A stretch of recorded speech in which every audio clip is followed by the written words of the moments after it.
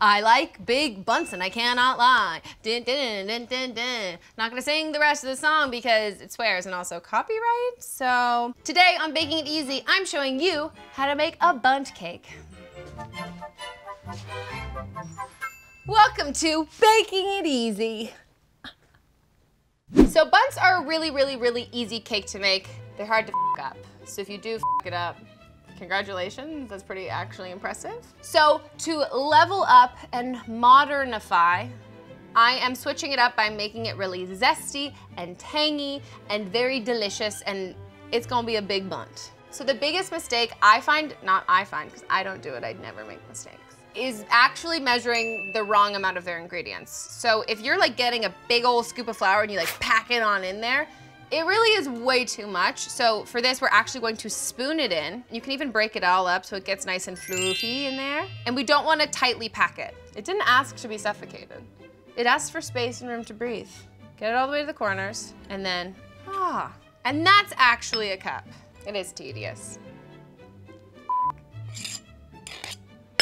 Yay, aren't you so glad you measured it correctly? So now that all of my flour is accurately measured, I'm going to move on to creaming my butter and sugar together. Come to Papa. So in here, I'm going to put my butter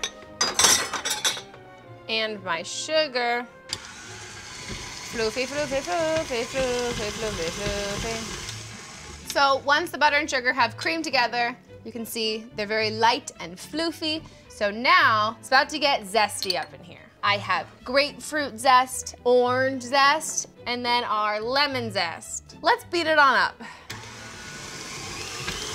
Ooh, it's so pretty. And you can really smell it. I mean, you can't smell it, I can smell it. But if you're making this at home, you can smell it now. So now I'm gonna add my eggs in one at a time. And if you're not so amazing at cracking eggs like me, which is karma, I'm totally ready to get a bunch of shells in the bowl, you can crack them into a separate bowl so you can check if you get shells and then pour them in one at a time. Now that all of the eggs are mixed in, I'm going to add the almond extract. And this also brings like a fresh almondy thing to the party that is this bundt, because big bunts are always a party. Gonna mix that in. Now I'm gonna add the salt to my flour, and then my baking soda will go in this corner. I'm going to alternate between my dry and my wet, because that's going to ensure that we don't over mix it, and then that will prevent us from developing the gluten too much, which in not scientific terms just means that it won't be a light and fluffy cake. And slowly incorporate. Now I'm gonna add half of my sour cream, and I'm gonna add all of my buttermilk and mix it on up. Too much. I'm gonna add like almost all of my flour except for the stuff that I'm spilling on the counter, and mix it again. I'm gonna add another big hunk of the sour cream. And I'm using sour cream in this because not only is it really creamy, obviously, and it's gonna have a really nice texture and moistness, but it also is gonna add that tang, which is gonna go really well with all of the citrus. And now I'm gonna add the rest of the flour. This is so exciting. And I'm going to add the rest of my sour cream, and then I'm gonna wash my hands because I've gotten really messy. Everything is incorporated now, and I'm going to prepare my pan. So this is a swirly bundt pan. It's the official name. No, it's not actually. But bundt pans don't have to be boring. There isn't just one shape. I mean, there's one like general shape, but there's lots of cool designs that you can get, so it doesn't have to be the same basic old one. It can be fun. Like swirls are fun, because you can say like swirly. It's just very swirly bundt. So one of the mistakes that people make when you're using intricate pans like this that have lots of nooks and crannies is not accurately prepping your pan. So for that, I'm going to use a brush with oil, but it's important that you get it in literally every single crack. When you don't grease it properly, it doesn't come out properly, and you're just gonna have like chunks missing, and it's gonna look like someone ate parts of it. And next, I'm going to use some flour to dust it all in here. Move it all the way around. Tap that bundt. Now that I've got my flour, I'm gonna get the excess out by just flipping it. Now that this is all greased and floured, I'm going to pour my batter in. Oh gosh, okay. Oh, it's so heavy. So I'm gonna smooth it out just so it gets into the corners. Don't be weird. Just like be normal. Now that it's all filled, I'm going to put this in an oven that's at 350 degrees for about an hour or until a toothpick comes out clean. Not in the center, because there is no center, but like in the center of the, where there's actually cake.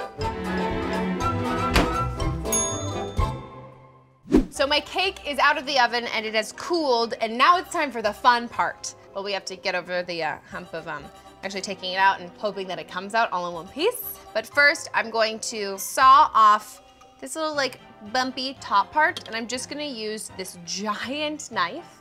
And I'm gonna use the edge of the pan kind of to guide me, just straight along that. Let's move my hand. This knife is so big. It's nowhere for my hand to be. Ooh, it smells so zesty. So once you've sawed the top off, I'm now going to flip it onto my serving tray. Prepare the Olympics, 20, whatever year it is. Oh, look at that. Not the center, exactly like I meant it to be. And now, the moment of truth. Dun, dun, dun. Let's see if it comes out in one piece. Oh! Wow. Now I'm going to add powdered sugar, dusting all over the top, like a slope, like where you ski down it. But how do you get back up? It doesn't have a little lift. Oh, it's so pretty. So I have some segmented oranges and grapefruits here, but I also have figs and raspberries. And maybe an orange? Okay, I can go here.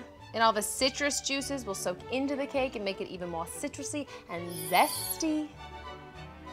No, that's weird. So I have too many options, so I'm just gonna quit while it's still pretty. And I'm not gonna use the rest of the fruit, but I'm going to add some more powdered sugar because I still can't shut up the Morris Morgine. So now, I'm gonna be extra, extra, extra, read all about it, or just look at it, because I'm putting gold leaf on. Oh my gosh, come back. No, oh no, oh no. This is edible, food safe gold. And the key with this is you don't want to use your fingers because it's too warm and it'll like stick to everything. So I'm using a paintbrush and I'm just going to add it to some of this citrus, just because I'm extra. Do you think rich people just like keep that at home to put on their food? Would you like some gold with your bagel? It's cool, it's a little weird. And I did it. I'm done. Time. This is my finished bundt cake. I think it looks really pretty. As you guys saw, it was super, super easy to make. But then if you spend a little extra time decorating, invest in some gold leaf, you really don't have to do that, but I think it added a lot to this. It looks really pretty and very inviting. The things to remember when making a bundt cake is first, make sure that you are measuring your flour correctly, which really goes for all baking recipes in general, so spoon and level. Then when using a pan with a really intricate design, really make sure that you grease it and then you flour it so you can get in all of the nooks and crannies and it comes out with the design you actually intended it to have. And then finally, really decorate it however you want. I love decorating with the things that I've used inside of the cake. So citrus, but you can use fruit, glazes, frostings, ganaches, crumbles, anything. Or cover the entire thing in gold leaf, which, that's bougie. I'm here for it, we should be friends. Do you have a yacht? I look great on a yacht. I've never been on a yacht, but I feel like I'd look good on a yacht. Welcome to the 21st century, bunty boy. I hope you guys enjoyed this episode and I'll see you next time. Bye.